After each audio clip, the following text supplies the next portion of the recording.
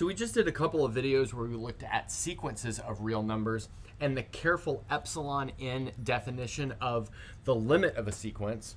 Here we want to start looking at infinite series. So let's look at a quick definition. So let's say that an for n equal 1 to infinity is a sequence of numbers. Then an infinite series is an expression of the form like this. So this is the sum as n goes from 1 to infinity of a sub n. In other words, we're adding up all of the elements of this sequence. So obviously this sum may not exist sometimes. It might be infinite, so we need to control for that. And we can do that by something called the partial sums. So we want to define a companion sequence called the sequence of partial sums. So we'll call those S sub capital N, and that's the sum as n goes from 1 to capital N of a sub n. In other words, it's the sum of the first capital N terms. So we've got A1 plus A2 all the way up to A capital N. And now next, we say that our infinite series converges to S if the limit of the sequence of partial sums converges to S. Okay, great. So I want to look at two examples. One of a series that we will show converges, although we will not find the sum, and another of a series that diverges. So our first example will be the sum as n goes from 1 to infinity of 1 over n squared. Great. And so we're going to show that this converges by the monotone sequence theorem. So let's go ahead and write that down real quick. So we'll show it converges by the monotone sequence theorem. And so what that means is we need to show that it's increasing or decreasing, but this one's going to kind of obviously be increasing, or the sequence of partial sums will. And we want to show that it's bounded above. So the first thing that we'll do in order to use the monotone sequence theorem is to show that the sequence of partial sums is a monotone sequence, and we'll show that it's increasing. So let's go ahead and set S sub m equal to this sum as n goes from 1 to m of 1 over n squared. So in other words, that's our sequence of partial sums. And this is what I want to show converges by the monotone sequence theorem. So let's go ahead and start by, like I said before, showing that this is an increasing sequence of numbers. And we can do that by looking at the difference of Sm plus 1 with Sm and seeing what simplification we can do. So notice that's going to be equal to 1 plus 1 over 2 squared plus 1 over m squared plus 1 over m plus 1 squared, and then minus 1 plus all the way up to 1 over m squared. Great. But now tons of stuff cancels here. Notice everything at the beginning of this cancels with everything right there. And so we end up with this difference is equal to 1 over m plus 1 quantity squared, but that number is always positive. But what that tells us is that Sm plus 1 minus Sm is always positive, which is equivalent to saying that Sm plus 1 is bigger than Sm. So in other words, we've shown that this is an increasing sequence or a monotone increasing sequence. So now let's show that the sequence of partial sums is bounded. And you might want to play around with some numbers, maybe like calculate this for m equals 1, 2, 3, 4, 5, 6, 7, 8, 9, 10 to get a guess for what it should be bounded by. But what we'll show that it's bounded by is 2, because that's maybe the easiest to work with. So just to reiterate what I mean here, what we want to show is that Sm is less than 2 for all natural numbers m. And I want to point out that we only need to show that it's bounded above because we just showed that this was increasing, so it's automatically bounded below by the very first term. Okay, great. So now I want to do this just by playing around with the mth term. And so this is the sum n equals 1 to m of 1 over n squared. So I'm going to change this 1 over n squared to make it a little bit larger. We're going to show that that thing that's a little bit larger also is bounded, thus making this S sub m bounded. And how I'm going to make it a little bit larger is I'm going to exchange n for 1 over n times n minus 1. But notice that gives us a problem at n equals 1 because we'd get 0 in the denominator. So I'll start my sum at 2, and then I'll add the first term back in. OK, good. So now what I want to do is use partial fractions decomposition to pull this apart into two pieces that are a little bit easier to work with. So I'll let you guys check the details of this. It's a nice review from Calculus 2, though. So this gives us 1 plus, now we have this sum n equals 2 to m of 1 over n minus 1 minus 1 over n. So it's not too hard to check that that's what you get.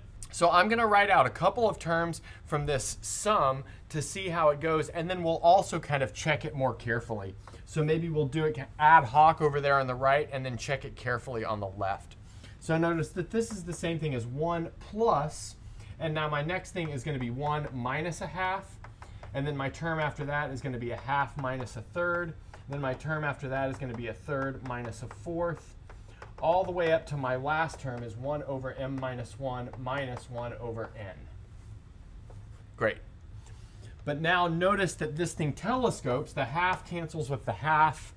The third is going to cancel with the third. The quarter cancels with something next. Everything cancels except for that 1 over m minus 1. But now this is equal to 1 plus 1 minus 1 over n. So that is 2 minus 1 over n. But that's most definitely less than 2 because we're subtracting just a tiny bit from 2. OK, so that's maybe a real quick way to do it. Another way to do it is to take this thing and break it into two sums. So I'm going to rewrite this guy as the sum n equals 2 to capital M of 1 over n minus 1 minus the sum as n goes from 2 to m of 1 over n.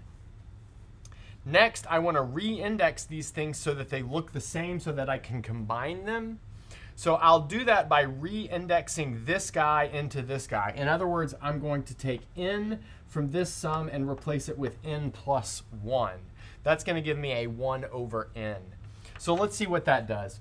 So now I've got 1 plus the sum. So let's see where we start now. So if n plus 1 is equal to 2, then n is equal to 1. So that means I go from n equals 1 to m minus 1 of 1 over n minus the sum as n goes from 2 to m of 1 over n. Good. The next thing that we want to notice is that almost everything from this sum cancels that sum. In fact, the only thing that survives from this first sum is the n equal 1 term.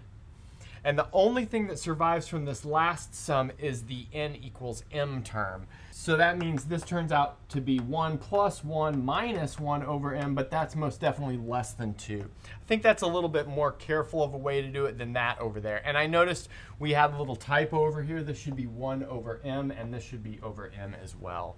OK, so let's see what we have. We just showed that the sequence of partial sums was increasing and bounded above by 2. And so that means by the monotone sequence theorem, we know that this sum converges.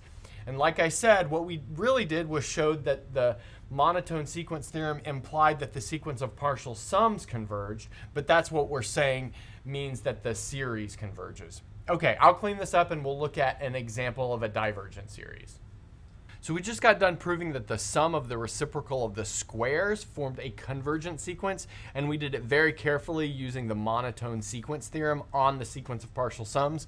Now we want to look at an example of a divergent series, and that'll be the harmonic series. So this is the sum n equals 1 to infinity of 1 over n. So I'm going to define the sequence of partial sums like I did before, so I'll call it S sub m, which is the sum n goes from 1 to m of 1 over n. And the way that we'll show that this thing diverges is by showing that it's unbounded. And recall that every convergent sequence must be bounded. So by the contrapositive of that statement, if we have an unbounded sequence, it must diverge. The general trick here is not to look at the nth term of this sequence, but instead to look at some power of 2 term of the sequence. In other words, let's consider this term right here given by s sub 2 to the k, where k is some natural number. So notice that is exactly equal to 1 plus a half plus a third plus a quarter plus a fifth, plus a sixth, plus a seventh, plus an eighth, plus all the way up to 1 over 2 to the k. Okay, so the trick here is we're going to group certain terms together and make some replacements. So I'm going to group 1/3 and 1/4 together, 1/5 all the way up to 1/8 together, and then after that, 1/9 all the way up to 1/16 will be grouped together.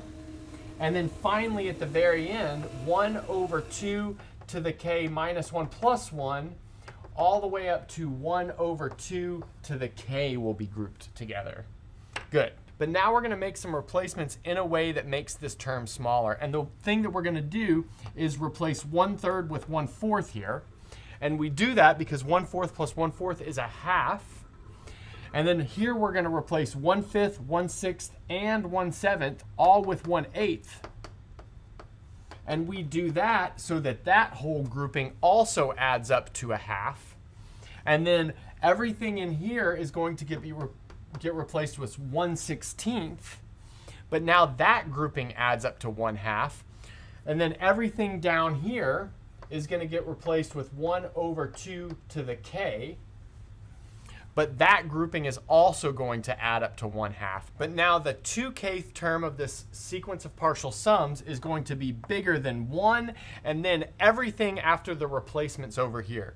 So here we've got 1/2 here built off of the 2 to the 1 in the denominator. Here we've got a 1/2 grouped together here built out of the 1 over 2 to the 2.